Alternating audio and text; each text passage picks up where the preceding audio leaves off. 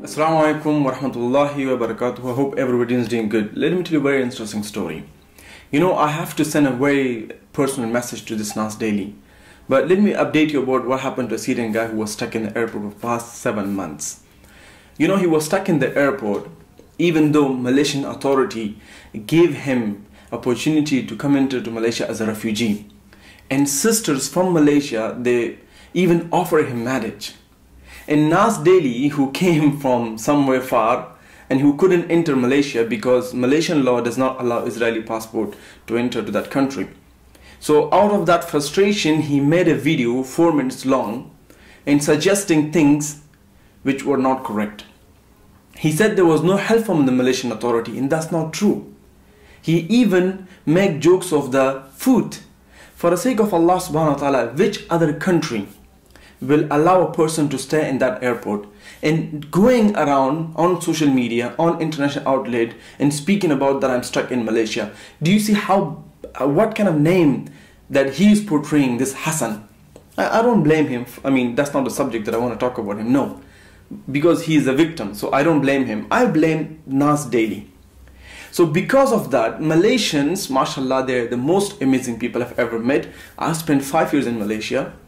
They felt kind of, self-respect. What's going on with the people? Look at our kindness in what they're doing in return.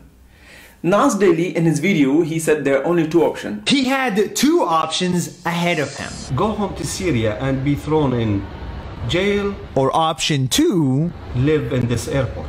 But no, there are not only 2 options. Malaysian gave them more options. You can stay, come enter, work as a refugee. But he says no, only Canada. That's his personal choice. I don't have to talk about it. But the point I want to make is, Nas Daily, you have to be honest with things.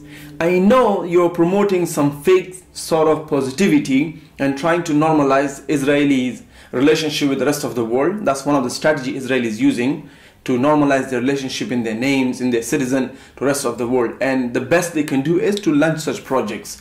For that, I'm going to speak about in a different video. That's not the topic, but the topic is, today that guy is in the arrest. Why? He's been arrested and he will be deported back to Syria. I hope he's safe. I don't blame Malaysian authorities, because if I were in their position, I would do the same thing. I blame Nas Daily for this. And I blame the other media outlet who did not appreciate the Malaysian hospitality and what they did for him.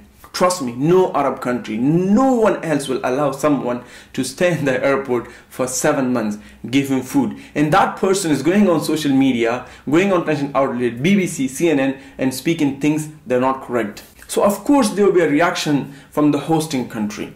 Trust me, Malaysians are amazing. Let me tell you a few stories. When I was visiting Malaysia this July, and the airport guy, the immigration, when I was leaving, he said, "Where are you going back?" I said, "I'm going to Afghanistan because I'm going to fly back to Germany." And he told me, "Is it safe?" Can you see the concern they have, the love, the compassion? Is it safe? He asked me a few other questions. He doesn't need to ask these questions, right? He doesn't need to show that concern, but that shows how kind they are.